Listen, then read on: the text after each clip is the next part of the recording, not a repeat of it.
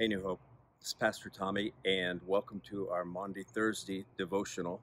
And basically, what we're doing tonight, obviously, is different, just like everything else we've been doing is different. And we're going to be celebrating, if you will, Maundy Thursday. Maundy Thursday, if you've ever been around our church, you'll know that it's among my favorite services of the year.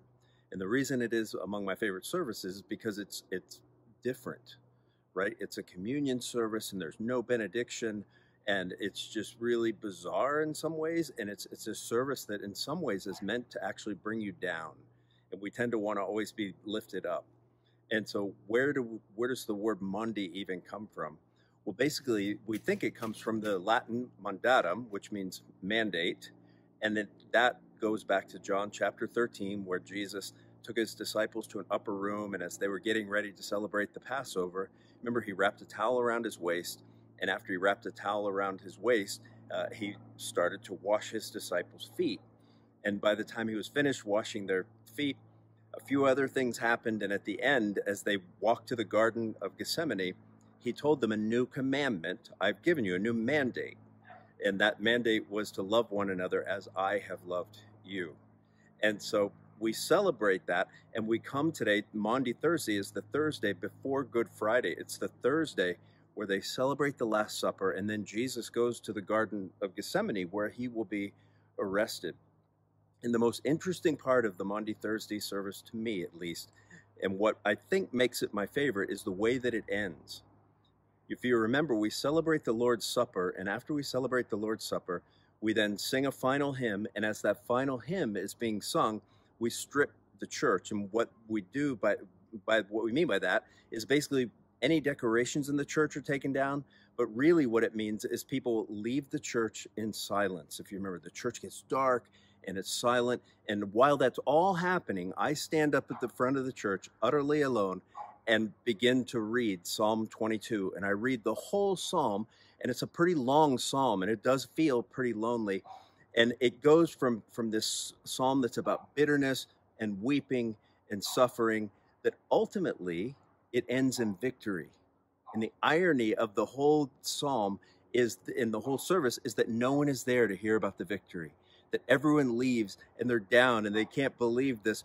What the reality is the psalm goes from bitterness and weeping to victory. Remember, that's the psalm that Jesus prayed on the cross when he said, my God, why have you forsaken me? That was Psalm 22.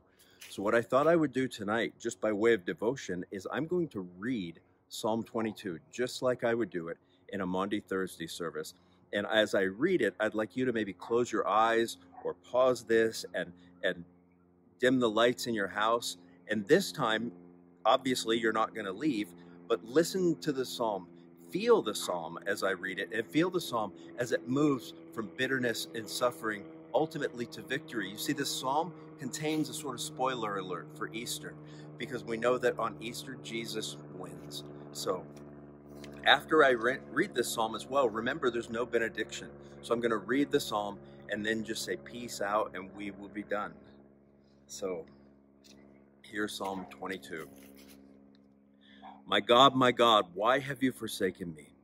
Why are you so far from saving me from the words of my groaning? Oh my God, I cried by day, but you do not answer, and by night, but I find no rest. Yet you are holy, enthroned on the praises of Israel. In you our fathers trusted. They trusted, and you delivered them. To you they cried and were rescued. In you they trusted and were not put to shame. But I am a worm and not a man, scorned by mankind and despised by the people. All who see me mock me. They make mouths at me. They wag their heads. He trusts in the Lord. Let him deliver him. Let him rescue him, for he delights in him. Yet you are he who took me from the womb. You made me trust you at my mother's breasts. On you was I cast from my birth, and from my mother's womb you have been my God. Be not far from me, for trouble is near, and there is none to help.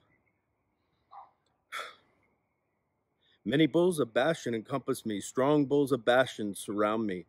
They open wide their mouths at me like a ravening and roaring lion.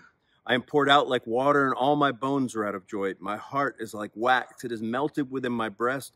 My strength is dried up like a potsherd, and my tongue sticks to my jaws, for you lay me in the dust of death. For dogs encompass me. A company of evildoers encircles me. They have pierced my hands and feet. I can count all my bones. They stare and gloat over me. They divide my garments among them, and for my clothing they cast lots. But you, O Lord, do not be far off. O you, be my help. Come quickly to my aid. Deliver my soul from the sword, my precious life from the power of the dog. Save me from the mouth of the lion. You have rescued me from the horns of wild oxen. I will tell of your name to my brothers. In the midst of the congregation, I will praise you. You who fear the Lord, praise him. All you offspring of Jacob, glorify him and stand in awe of him, all you offspring of Israel. For he has not despised or abhorred the affliction of the afflicted, and he has not hidden his face from him, but has heard him when he cried to him. For from you comes my praise in the great congregation. My vows I will perform before those who fear him. The afflicted shall eat and be satisfied. Those who seek him shall praise the Lord. May your hearts live forever. All the ends of the earth shall remember and turn to the Lord, and all the families of the nations shall worship before you. For kingship belongs to the Lord, and he rules over the nations.